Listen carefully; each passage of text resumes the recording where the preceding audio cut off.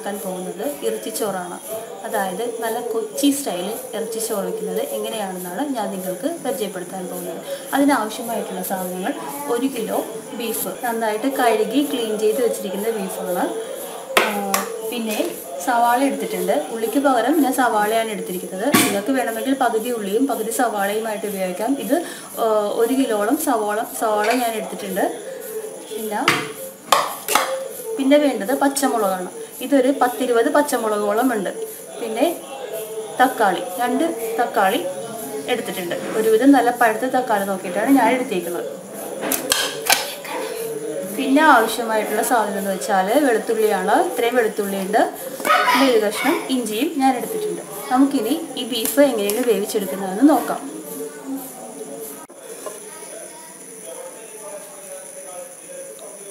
അപ്പോൾ നമുക്ക് തുടങ്ങാം.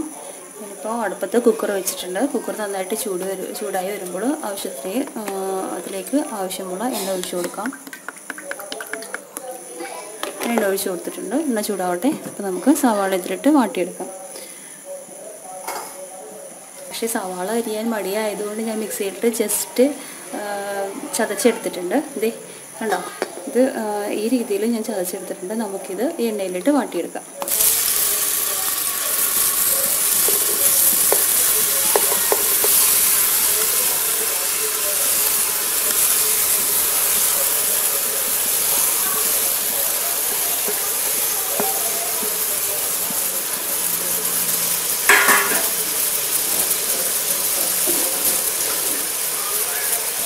തീ കൂട്ടി വെച്ച് നമുക്ക് സവാള നന്നായിട്ട് വാട്ടിയെടുക്കാം. സവാള എളുപ്പത്തിൽ വാടിക്കിട്ടാൻ വേണ്ടിയിട്ട് നമുക്ക് ഇതിലേക്ക് കുറച്ച് ഉപ്പിട്ട് കൊടുക്കാം. ഇത്ര ഉപ്പായിട്ട് കൊടുക്കണ്ട. ബാക്കി നമുക്ക് പിന്നീട് ചേർത്ത് കൊടുക്കാം. നന്നായിട്ട് വാടട്ടെ.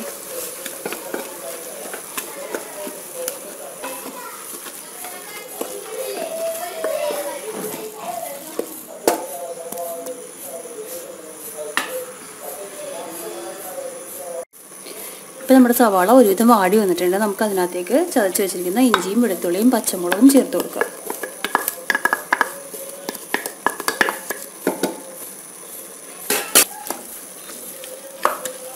പച്ചമുളകിൻ്റെയും ഇഞ്ചിയുടെയും വെളുത്തുള്ളിയുടെയും സവാളയുടെയൊക്കെ പച്ചമണം നന്നായിട്ട് മാറിക്കിട്ടണം. അതുവരെ ഒന്ന് വാട്ടിയെടുക്കാം. സവാള ആയതുകൊണ്ട് ഇതിൽ നിന്ന് വെള്ളം വന്നുകൊണ്ടിരിക്കും. കുറച്ച് നേരം എടുക്കും ഇതൊന്ന് വാടി വരാനായിട്ട്. അതാ നമുക്ക് വെയിറ്റ് ചെയ്ത് വാട്ടിയെടുക്കാം.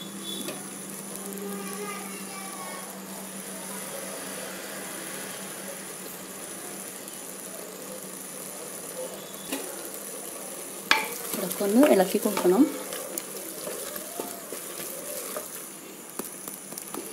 ഇപ്പോൾ ഒരുവിധം വാടി വരുന്നുണ്ട്. അപ്പോൾ നമുക്ക് അതിനകത്തേക്ക് തക്കാളി ചേർത്ത് കൊടുക്കാം. 2 തക്കാളി ഞാൻ പറഞ്ഞിട്ടുണ്ടായിരുന്നില്ലേ, അത് ഞാൻ കട്ട് ചെയ്ത് വെച്ചിട്ടുണ്ട്. അത് നമുക്കിതിനകത്തേക്ക് ചേർത്ത് കൊടുക്കാം. ഒന്ന് വാട്ടിയെടുക്കാം.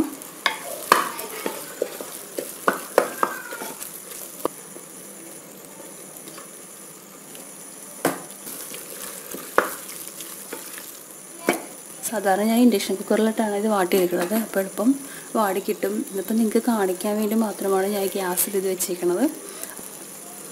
ആദ്യം നമുക്ക് ഇതിനകത്തേക്ക് പൊടികളിട്ട് കൊടുക്കാം. ഇതിലേക്ക് വേറെ പൊടികളൊന്നും നമ്മൾ ചേർത്ത് കൊടുക്കുന്നില്ല.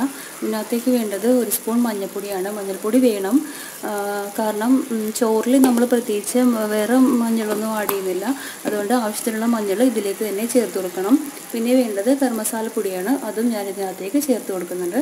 ഇതൊരു 1/2 സ്പൂണോളം ഗരം മസാലപ്പൊടി ഞാനിതിൽ ചേർക്കുന്നുണ്ട്. ഇത് നമുക്കിത് നന്നായിട്ട് വാട്ടിയെടുക്കാം.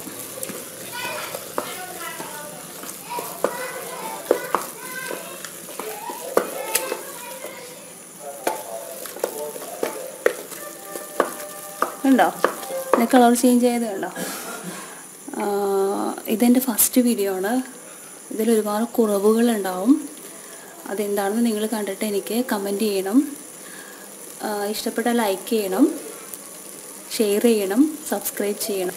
ഇത് പച്ചമണം മാറി, പൊടികളുടെയൊക്കെ പച്ചമണം മാറി ഒരുവിധം വഴന്നു വന്നിട്ടുണ്ട്. അപ്പോൾ നമുക്കതിനകത്തേക്ക് ബീഫ് ചേർത്ത് കൊടുക്കാം.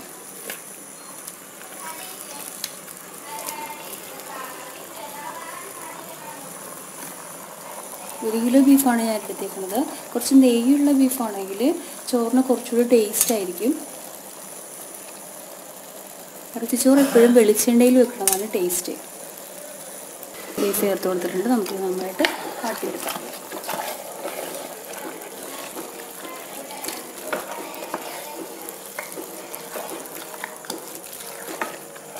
നന്നായിട്ട് ഇളക്കണം.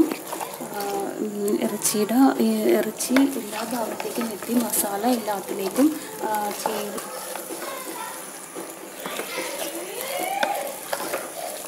നന്നായിട്ട് ഇറച്ചിയിട്ട് നന്നായിട്ട് ഇളക്കി യോജിപ്പിച്ചിട്ടുണ്ട്. ഇതിനകത്ത് നമ്മൾ വെള്ളമൊന്നും ചേർക്കാൻ പാടില്ല. ഈ ഒരു പരുവത്തിൽ നമുക്കിത് നന്നായിട്ട് വേവിച്ചെടുക്കാം. പ്രത്യേകം ശ്രദ്ധിക്കണം, ഒരുപാട് വേവിക്കരുത്. മുക്കാൽ വേവാകുമ്പോഴേക്കും നമുക്ക് ചോറ് താളിച്ചിടാം. ഈ ചോറ് വെക്കാനായിട്ട് നമ്മൾ ഉപയോഗിക്കുന്നത് ബിരിയാണി അരിയല്ല, പുഴുക്കലരിയാണ് ഉപയോഗിക്കുന്നത്. അരി വെക്കുമ്പോൾ ഒരു പാത്രത്തിന് 2.25 പാത്രം വെള്ളം എടുത്താലേ അതിൻ്റെ വേവ് കറക്റ്റ് ആവുള്ളൂ. ഞാൻ 1 കിലോ ബീഫും 1 കിലോ പുഴുക്കലരിയും ഇട്ടിട്ടാണ് ഈ ചോറ് വെക്കുന്നത്. ഞാൻ ഈ ഒരു പാത്രത്തിലാണ് ഞാൻ അരി അളന്നെടുത്തിരിക്കുന്നത്. ഈ പാത്രത്തിൽ ഒരു 4 പാത്രമുണ്ട്. അപ്പോൾ ഞാൻ ഈ ഒരു പാത്രത്തിൽ 2.25 പാത്രം വെള്ളം വെച്ചിട്ട് അളന്നിട്ട് ഒഴിച്ചിട്ടുണ്ട്. ഞാനിത് പ്രത്യേകം ശ്രദ്ധിക്കണം. 1 കപ്പിന് 2.25 കപ്പ് വെള്ളം വേണം. അപ്പോൾ ഞാൻ കറക്റ്റായിട്ടുള്ള വെള്ളം അളന്ന് ഒഴിച്ചിട്ടുണ്ട്. നമുക്കിതിനകത്തേക്ക് ഗരം മസാല ആഡ് ചെയ്ത് കൊടുക്കാം. ഗരം മസാല എന്ന് പറയുമ്പോൾ നിങ്ങൾക്കറിയാം, പിന്നെ പെരിഞ്ജീരകം, പട്ട, ഏലക്ക, കുരുമുളക്, ഗ്രാമ്പു എല്ലാം ഉണ്ട്. നമുക്കിത് ഈ വെള്ളത്തിലേക്ക് ചേർത്ത് കൊടുക്കാം. ഉണ്ടല്ലേ? ഇത് ഇനി വെള്ളത്തിലേക്ക് ആഡ് ചെയ്തിട്ടുണ്ട്.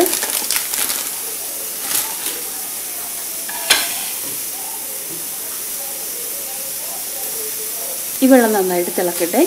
എന്നിട്ട് നമുക്ക് അരി ചേർത്ത് കൊടുക്കാം. അതിനകത്തേക്ക് ഉപ്പ് ഞാനിപ്പോൾ എടുത്തില്ല. വെള്ളം തിളച്ച് അരി ഇട്ടതിന് ശേഷം നമുക്ക് കേട്ടോ, വെള്ളം തിളച്ചിരുന്നുണ്ട്. നമുക്കിതിനകത്തേക്ക് അരി ഇട്ട് കൊടുക്കാം.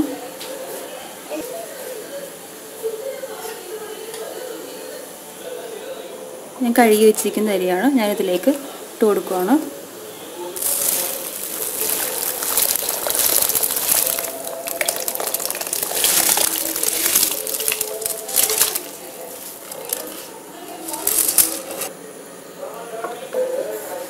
നമുക്കിനി ഇതിനകത്തേക്ക് ഉപ്പിട്ട് കൊടുക്കാം. ചോറിൽ ഞാനിതുവരെ അരി കഴുകിയിട്ടിട്ട് ഇതുവരെ ഞാൻ ഉപ്പിട്ടിട്ടില്ല. നമുക്ക് ഇട്ട് കൊടുക്കാം. ഞാൻ കുറച്ച് ഉപ്പ് ചേർത്ത് കൊടുത്തിട്ടുണ്ട്. ഉപ്പ് നോക്കിയിട്ട് വേണമെങ്കിൽ പിന്നീട് ഇട്ടിട്ട് ഞാൻ നന്നായിട്ട് ഇളക്കുന്നുണ്ട്. നന്നായിട്ടൊന്ന് തിളക്കട്ടെ. നമുക്കിത് അടച്ചു വയ്ക്കാം. അരി വേവിട്ടെ. അപ്പോഴേക്കും നമുക്ക് കുക്കറിൽ നമ്മൾ വേവിക്കാൻ വെച്ചിരിക്കുന്ന ഇറച്ചിയില്ലേ, അതെങ്ങനെയായിരുന്നു നമുക്ക് നോക്കാം. നന്നായിട്ട് നമ്മുടെ പാകത്തിനായിട്ടുള്ള വേവായിട്ടുണ്ട്. നമുക്ക് അരി ഒരുവിധം വെന്ത് കഴിയുമ്പോൾ നമുക്കിത് അതിനകത്തേക്ക് ചേർത്ത് കൊടുക്കാം. ഓക്കെ,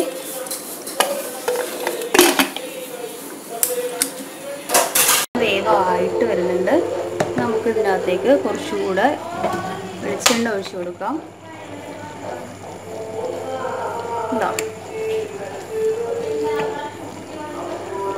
കണ്ടില്ലേ, വെളിച്ചെണ്ണ ഒഴിച്ചു കൊടുത്തിട്ടുണ്ട്. ഇനി ഈ സമയത്ത് വേണമെങ്കിൽ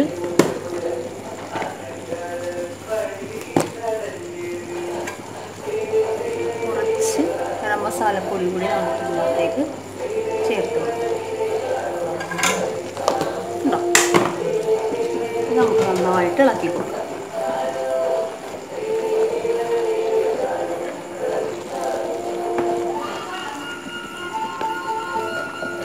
ചോർന്ന് മറിക്കണം, അതിനെ മറിച്ചെടുക്കണം. ഉണ്ടല്ലേ? ഇനി നമുക്കിത് തീ കുറച്ച് സിമ്മിലിട്ട് വേവിച്ചെടുക്കാം.